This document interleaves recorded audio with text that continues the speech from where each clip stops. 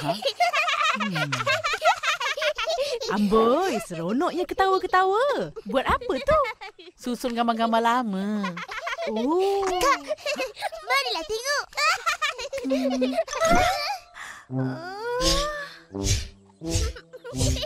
Akak tak ada gigi. Apalah Kak ni? Ish, Opa. Janganlah tunjuk kat dia orang. Malulah. Kenapa pula nak malu? Comel kan? Comel.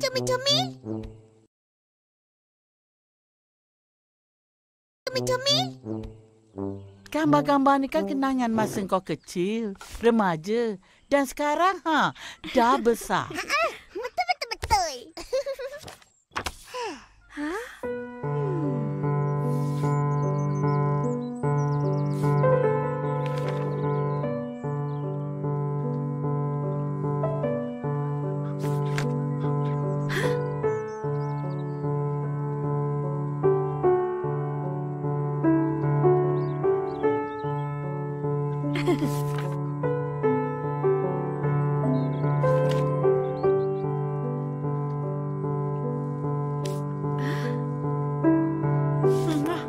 Sayang, Opa. Kenapa gambar kita orang tak ada?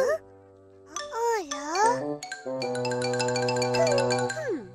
Sebab kau berdua belum lahir lagi.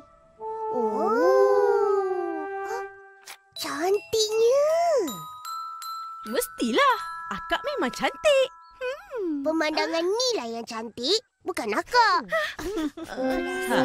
Kan dah malu? Biar ditimpa tangga. Jangan ditimpa perasaan. Opa. Tak adalah. Opa bergurau. Cucu Opa memang cantik.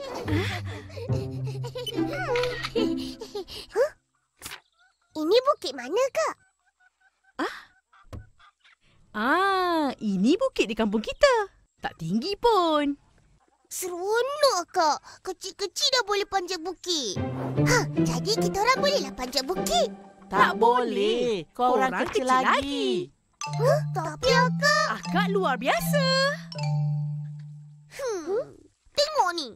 Akak mandi dekat sungai. Mana Aci? Akak boleh je. Tapi kita orang... Kau orang kecil lagi. Tak boleh.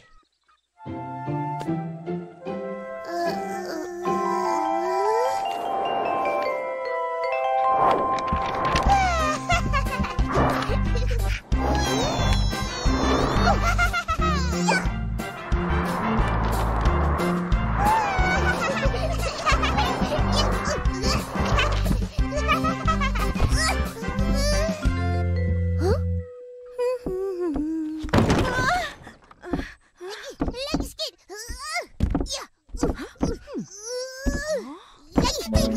Lagi.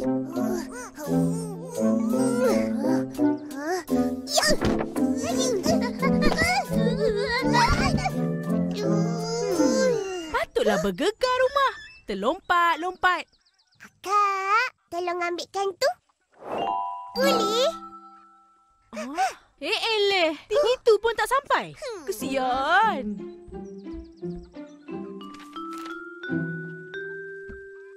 Nah.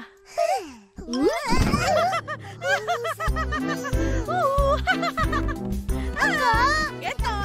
Sampai. Ambillah. Janganlah main-main. Gila cepat. Akak. Itulah. Kecil nak besar-besar. Ros, cepat pergi beli barang tu. Baik, Opa. Nah. Dapat pun. Akak nak ikut? Jom.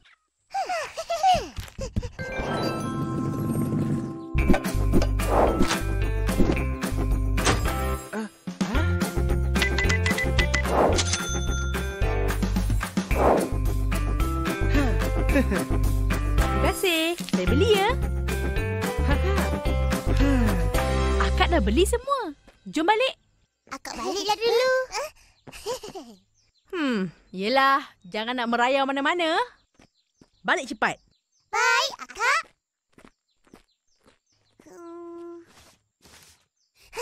Fuyo! Upin, tengok ni. bagi aku tengok. Wah, cemeli. Mana ada duit? Akak pun dah balik. Huh?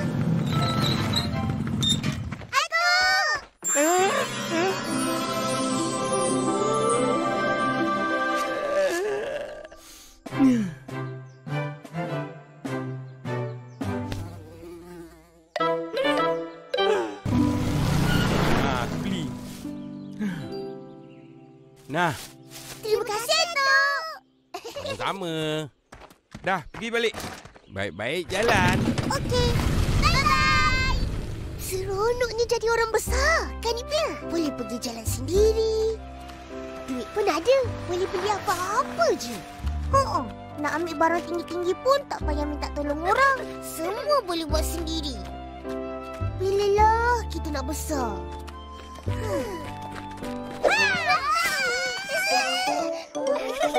Kamu pengen jadi besar ya? Senang banget. Hah? Macam mana?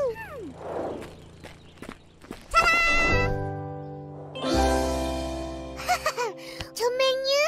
Rumah mainan. Bukan rumah saja.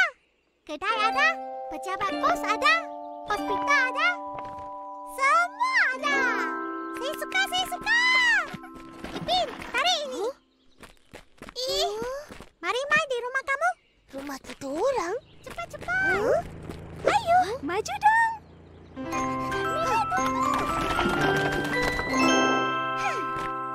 Korang nak buat apa ni? Apa kena mengenai dengan kita orang nak jadi besar? Hayya, jangan banyak tanya. Mari tolong susun ini mainan.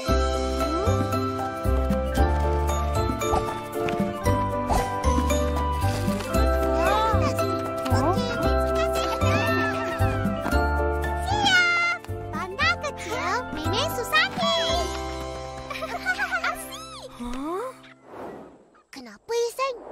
Macam ada yang tak kena. Bandar kena ada menara tinggi. Tunggu kejap. Nanti aku datang balik. Kosong sangat bandar ni. Kereta api? Perlu landasan kereta api. Betul-betul. Bagus, Kak.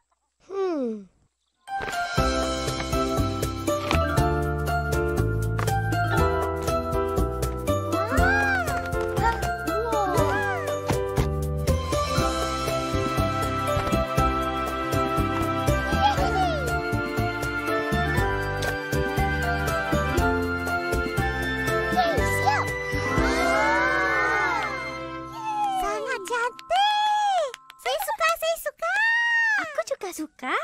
Ayo kita foto. Mau dikirim masuk ke pertandingan foto kreatif. Apa khabarnya?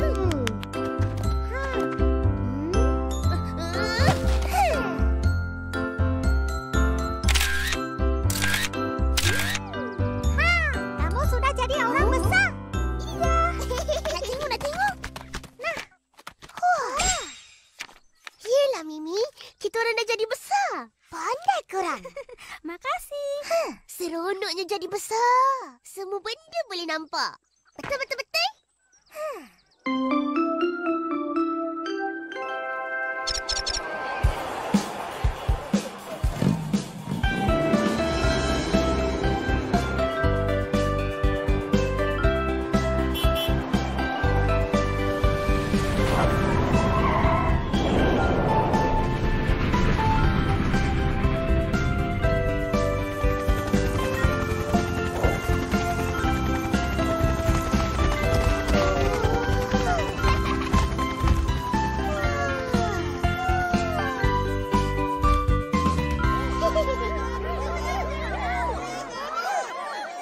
Ipin, kenapa orang-orang tu tunjuk kat kita?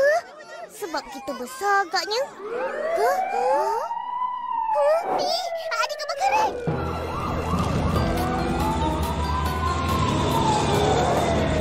Ada bomba. Jom kita ikut.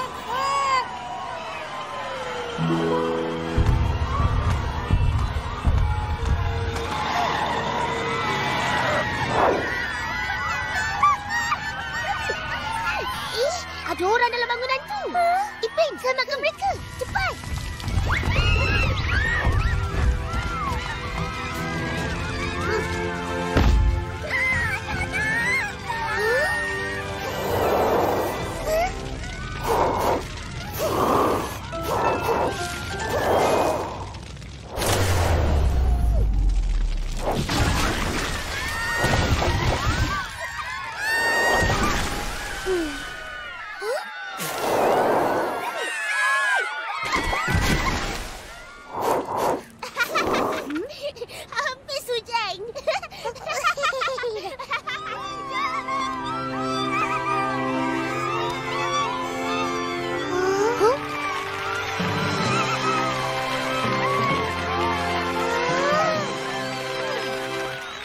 Seronok ni jadi besar. Macam-macam boleh buat.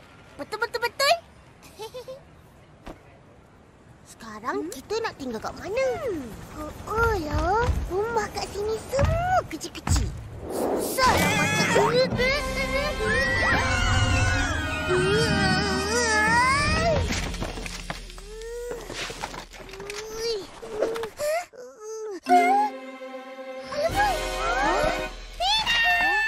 Upin dan Ipin selamanya. Betul-betul-betul.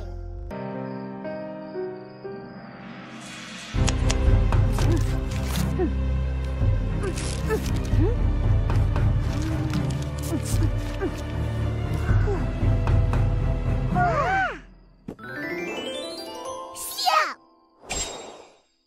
Kalau kita dah besar, aku beli je baru. Tak payah susah-susah nak baiki. Betul-betul-betul?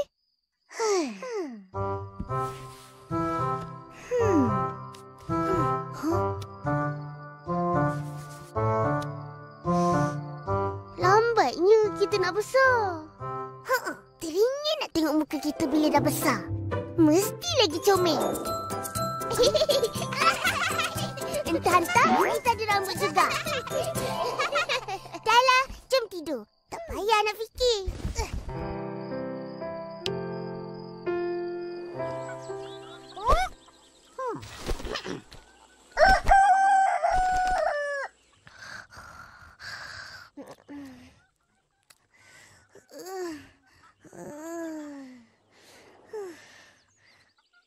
Upin.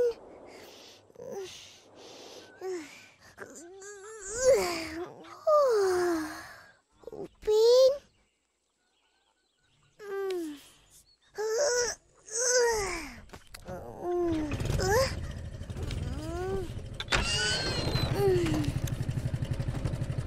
Upin?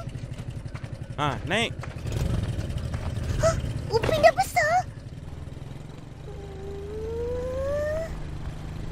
Upin! Upin!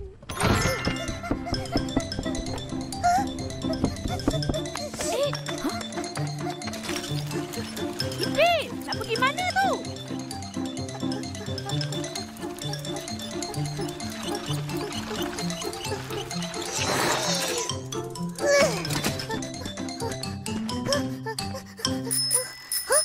Tepi!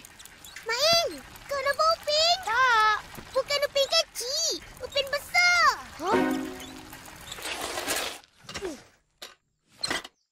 Upin dah besar. Dia tinggalkan aku. Entah pergi mana. Upin dah besar? Kau mimpi Ish. Alah, tadi aku tengah tidur. Aku kemamai agaknya.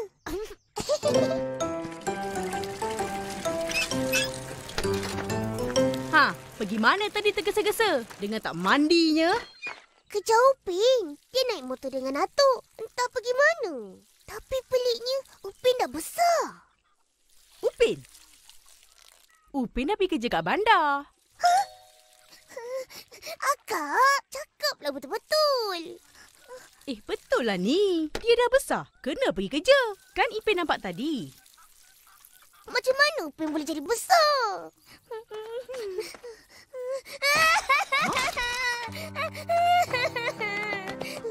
Kenapa pula menangis? Upin dah besar sorang-sorang. Baguslah. Semua mainan Ipin punya. Tak perlu nak kongsi-kongsi.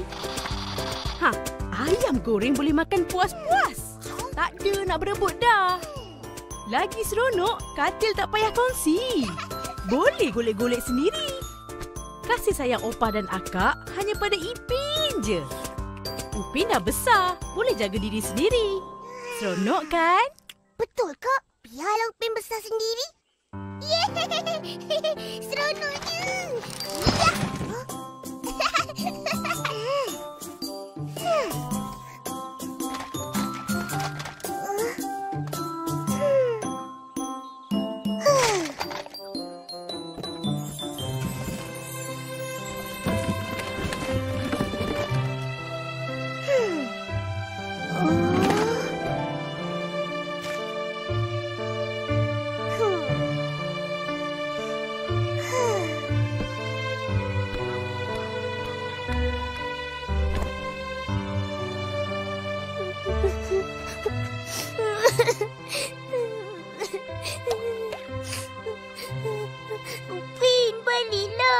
Ipin.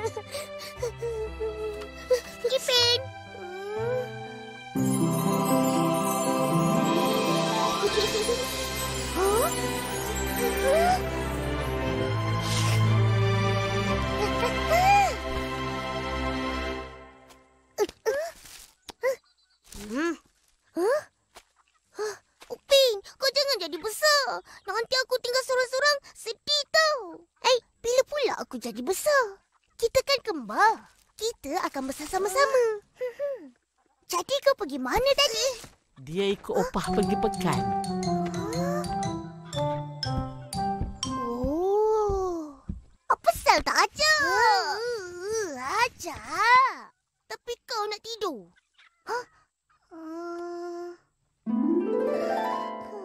Ipin, jom ikut opah. Jomlah. Nah, aku belikan kau aiskrim.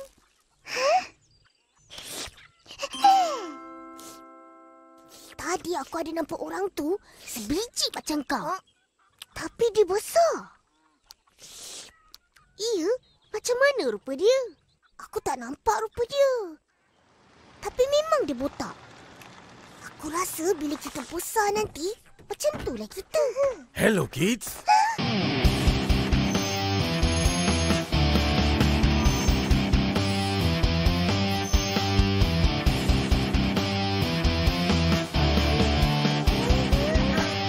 Upin dan Ipin selamanya. Betul.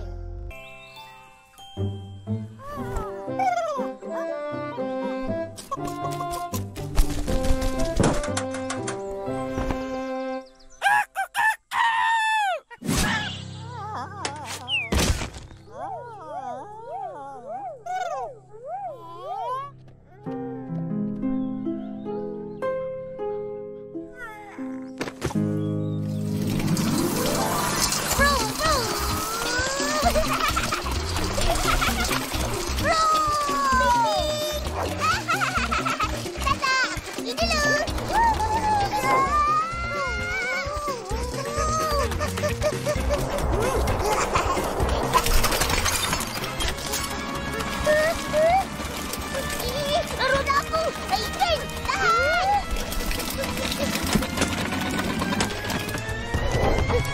Alah! Dah tenggelam. Nak turun ambil ke? Tak payah. Kan Opa dah pesan jangan main kat tali air. Bahaya. Oh, dah tu macam mana?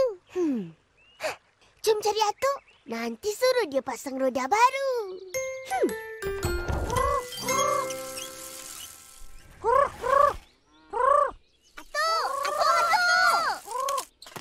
Atuk cari apa tu? Rainbow.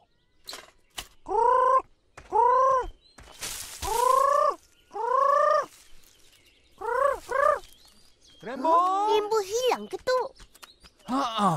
Dah 2 hari tak balik. Korang ada nampak? 2 hari lepas.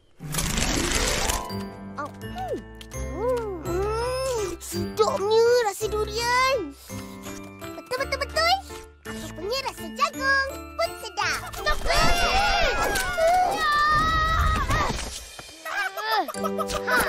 Dapat pun. Kenapa? Suka sangat ambil selipar orang. Menyesatkan aku je.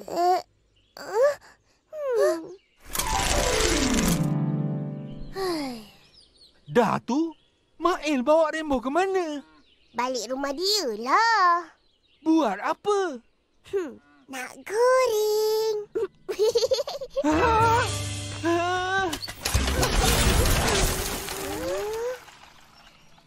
Jom kita ikut.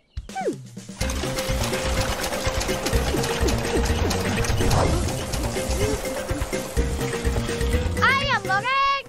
Mari beli. RM2. Tepi!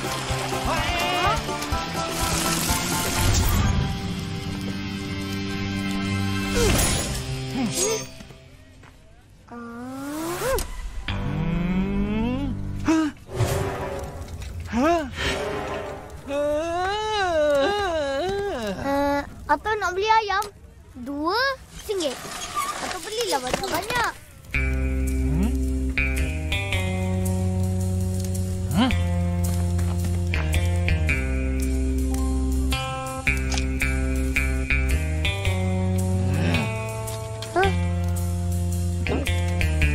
Habislah Main. Ini bukan Rainbow. Mael, mana Rainbow? Diorang nampak kau tangkap dia. Gitu. Ingat nak hantar balik rumah tu. Tapi setengah jalan, terlepas. Kau ni, satu hari aku goreng juga nanti, baru tahu. Mael!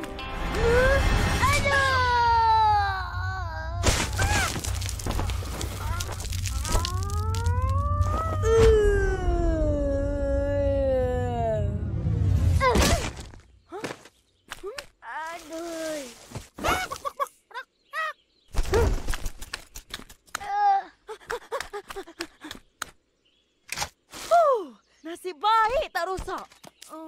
Apa yang kau main tu? Ini. Kapal terbang kawalan jauh. Jadi aku baru belikan. Hebat kan? Wah, nak main sama? Jom! Saya pun pergilah main dengan Nesan. Ui, seronok main kapal terbang kawalan jauh tu. Jadi Rainbow mana? Apa jadi pada Rainbow?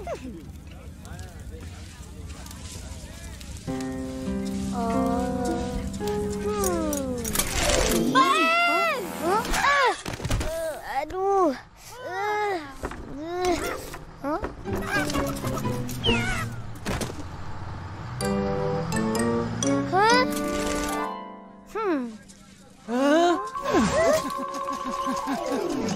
Korang nak ke mana?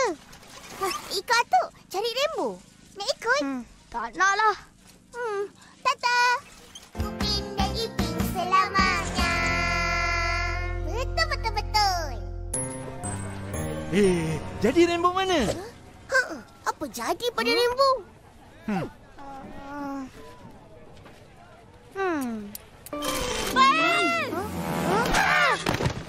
Aduh.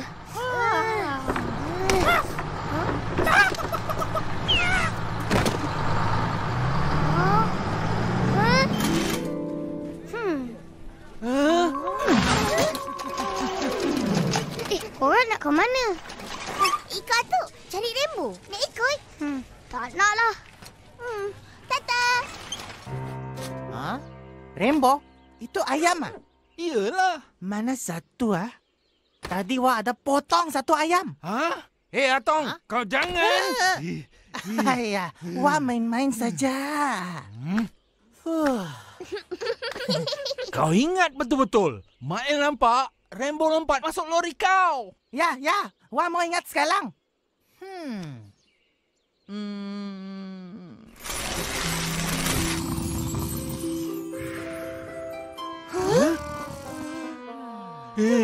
Atong! Ya, Wak sudah ingat. Itu Lembo Wak tak ada nampak. Tapi ya...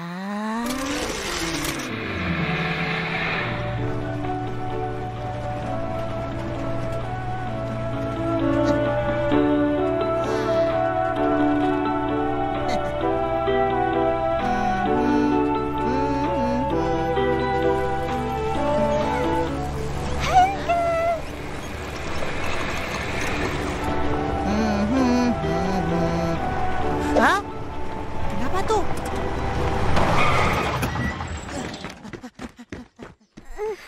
Aduh.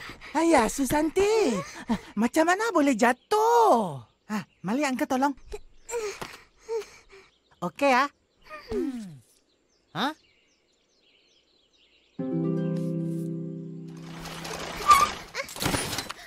Susanti, kenapa ni? Aku jatuh dari sepeda.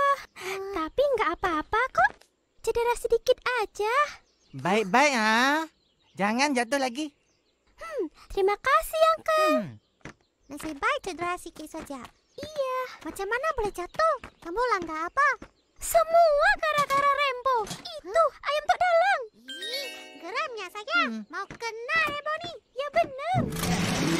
Wah dengar saja. Wah tak nampak. Dah kena cari Susanti pula. Terpaksa lah. Macam mana ni? Atuk, kalau penat, baliklah. Biar kita orang cari Rainbow.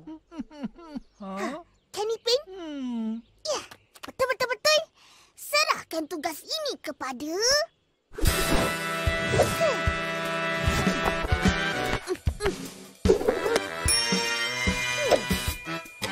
Detektif Upin dan Ipin.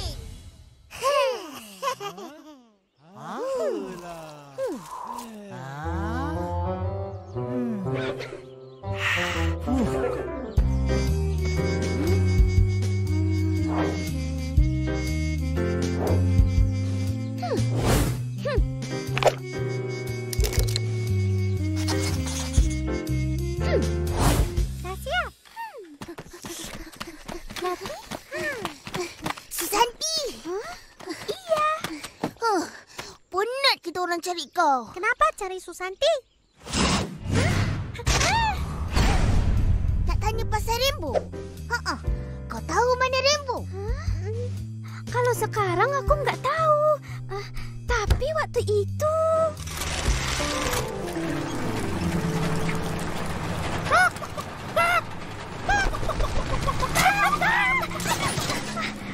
Habislah kamu, Rainbow!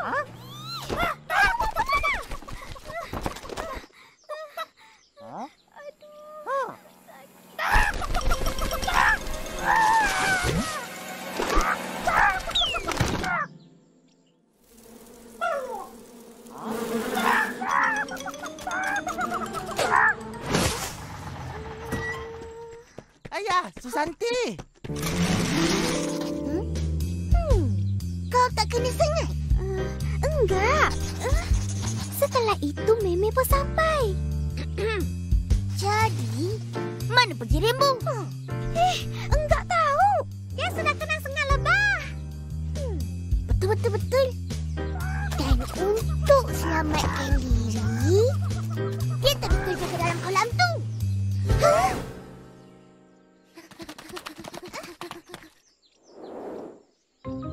Rainbow? Mana Rainbow ni?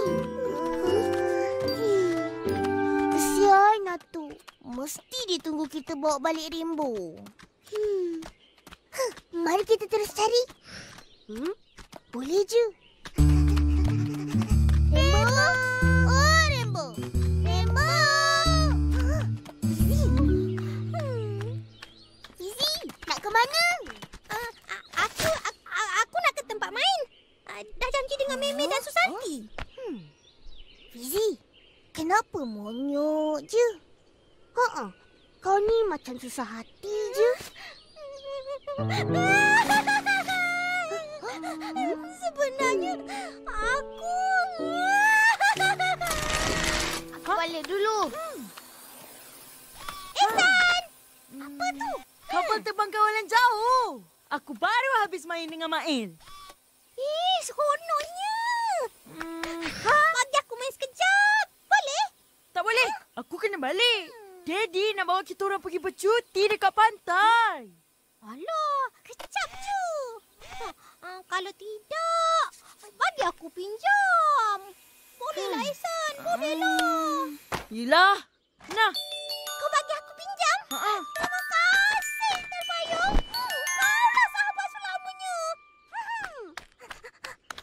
Nanti aku habis cuti, kau bagi balik tau.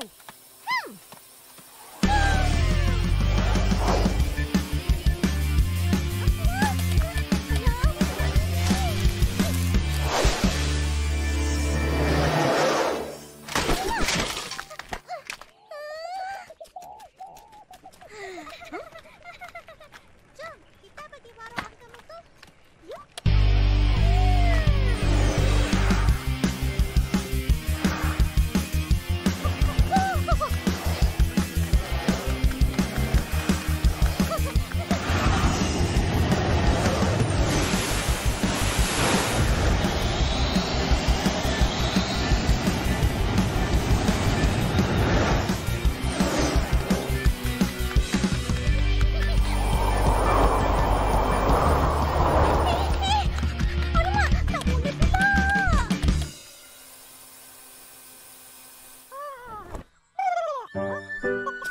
Lembu?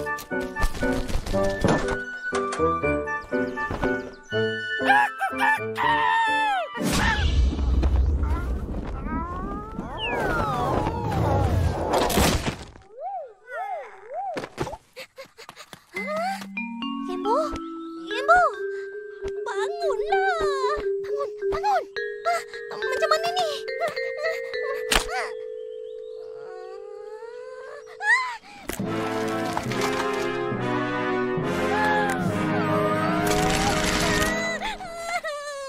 Aku kena pulangkan kat dia kejap lagi. Itulah aku risau ni. Tengok. Boleh baik lagi ke? Senang je ni. Serahkan tugas ini kepada Daddy Upin dan Ipin. Tapi Fizi, apa jadi pada Rimbo? Mana dia? Ada?